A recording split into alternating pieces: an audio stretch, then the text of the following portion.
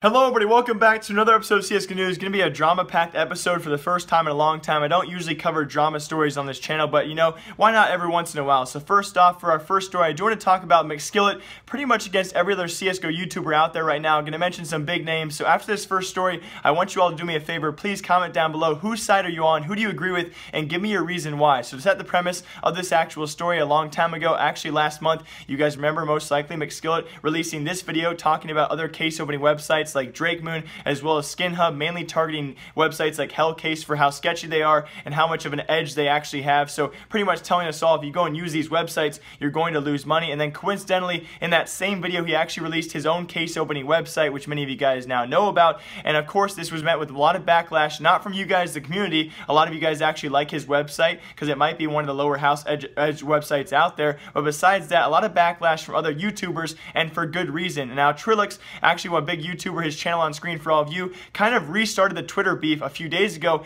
After many weeks ago, it was actually Tweeday who started the original beef, and then eventually was blocked by McSkillet. So Trilluxe kind of refired everything up. He sent out this tweet just a couple days ago to McSkillet. You guys obviously can read the text there. I'll show the screenshots on screen. Many of McSkillet's tweets were actually deleted, thanks to my guy Beaver Boy, who actually grabbed the screenshots for us before they were deleted. So I'll show you guys some of those tweets on screen. We also had Tweeday and Jeff get back into it. Of course, Mr. Tweeday, though, was actually already blocked by McSkillet, so he can't see the tweets. That's why he actually posted that. And of course, Jeff, if you guys know, I talked about him a couple days ago. He's one of the few CSGO YouTubers out there who has yet to take any gambling sponsors, so he has a great word in this. And on top of that, we also had Bibinator get involved. Bibinator, and actually another huge CSGO YouTuber, he also went back and forth between himself and McSkillet, saying some big things there. Who knows what was actually said between these two, and then the personal DMs or other forms of communication. Apparently McSkillet calling him a CUNT, and of course McSkillet saying things like this kind of does not come off too well in my own personal eye, but I want to give you guys my overall opinion about the situation here. So McSkillet kind of sounds overconfident. A lot of the things he says on Twitter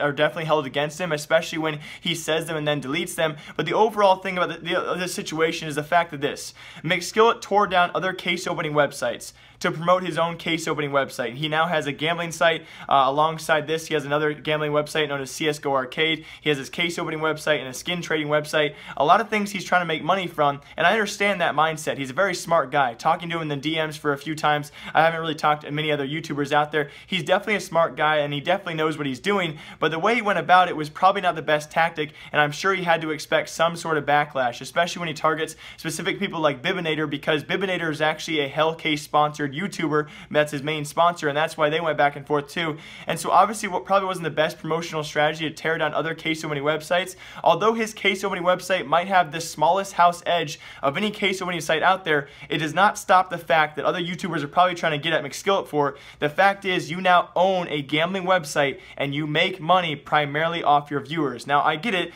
the fact that if I were to take a sponsorship with a gambling site, or anyone else out there like Trilluxe or Tweeday, if they took a gambling sponsor, they would still be making money off their viewers, but now you have a direct line of money coming in from your viewers, and that's how I see it. I see it as McSkillet now owning his own gambling website. Although it might be the smallest edge possible, he has an edge over you guys whenever you play on his website, and that's how I never really liked this whole gambling thing. Although I have had sponsors in the past, that's how I feel. I think McSkillet is very smart, but the way he went about this whole thing, it had to expect backlash from other YouTubers, and it seems right now and going forward, every other YouTuber out there that I've seen so far has a very strong disliking for him for doing this. So kind of a weird situation to be in. The Twitter beef continues. We'll see what comes out of this in the next few days, guys, but it seems it's McSkillet versus everybody else right now. Whose side are you on? I know McSkillet's a very smart guy, but I do question his promotional strategy. And other CSGO news out there I wanted to bring to all of your attention. I was actually having a CSGO news live stream last week, and someone told me a new investment strategy. So for all of you who are interested in my own investments, I've told you several skins out there that I invest in.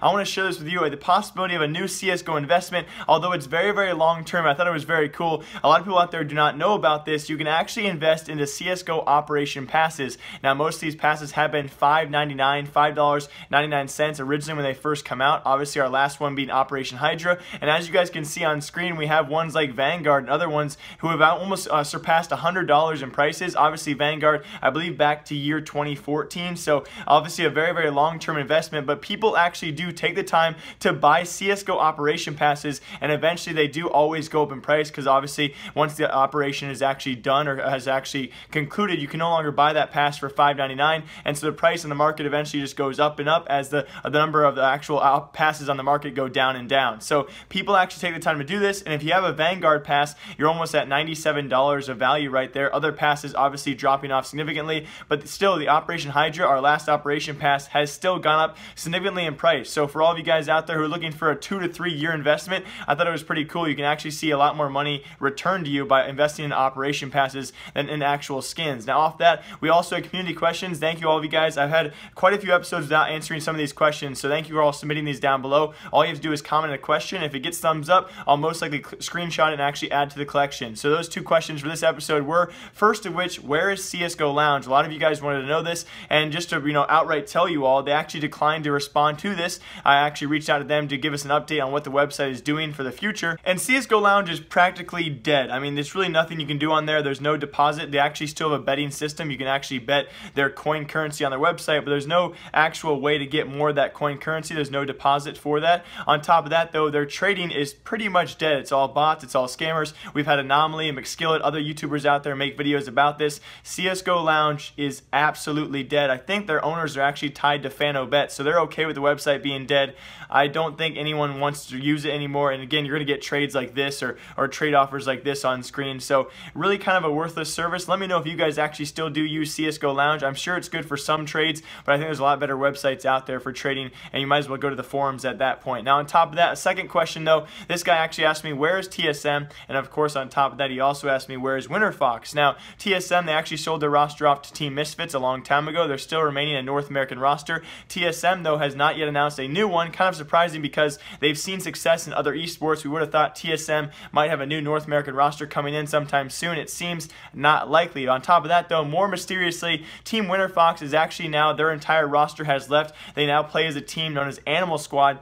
Interesting story there because their former owner, I've talked about this in previous episodes, you guys probably forgot about this, the former Winterfox owner actually left all of those 4 members that are still on that roster that still play for Animal Squad. They left 4 of their members stranded in Australia a long time ago. He wasn't paying their monthly wage and he couldn't afford to fly them back, and he abandoned the entire project, and all those players were stuck in Australia for quite some time during the last few weeks of ESL Pro League. So that's where Winterfox is. He also asked me where Tempo Storm is, and you guys saw yesterday's video. Tempo Storm announced 2 brand new CSGO rosters, which is really cool to see. And finally, for our last story, bouncing off that, I do want to talk about multi-cultured CSGO rosters, and you guys please partake in this. Of the teams I know so far that have multi-cultured rosters or multi-CSGO rosters, we have LDLC, we have Epsilon, we have G2, and on top of that, now we have Tempo Storm. That's at least 4 teams out there that have, one main team as well as a different team. So Tempo Storm, for example, they have a Brazilian team and as well as a European team. LDLC has several different teams, going back to blue and white. And I think Epsilon, or one of the 2, Epsilon or G2, actually have a French roster many people don't know about. So if you guys know any other teams out there that have different multi-cultured rosters, please comment down below and I will add them to the list. And very last in today's episode of CSGO News, if you guys do tune into my CSGO News live streams, every once in a while I'll tell you guys secrets or things that are coming up in CSGO News. I actually knew about this last week, but Luke officially tweeted out this yesterday night. He has officially been signed by Team Envyus as a part of their stream team. I knew about this earlier. He actually DM'd me and talked about it. For all you guys who are wondering, it's actually not for near as much money as you might think. It's for a very small amount, but definitely enough to keep him going. So congratulations to Luke. The partially blind and deaf CSGO streamer has now officially been signed by Team Envyus, and they took forever to finally sign him, so congratulations there. And very last for today's episode of CSGO News, I do want to talk to you guys about my friend Mario. Many of you guys probably remember this story. I'll be touching on this probably one last time when it actually goes through, but Mario is actually battling ESEA right now for $30,000 in referrals that he potentially has earned. He's going to be taking them to court. He has finally received a response from ESEA, and they want to actually take it to legal action all the way to court, and that does mean that yes, Mario will actually have to have a lawyer, and as of right now, he actually needs to have some way to raise $10,000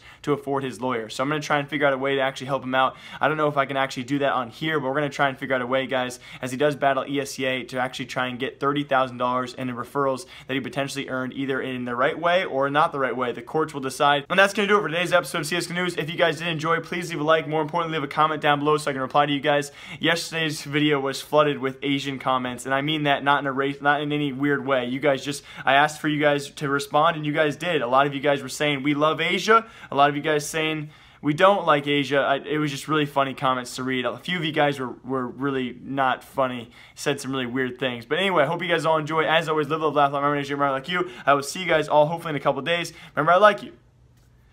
That's the outro. See you guys.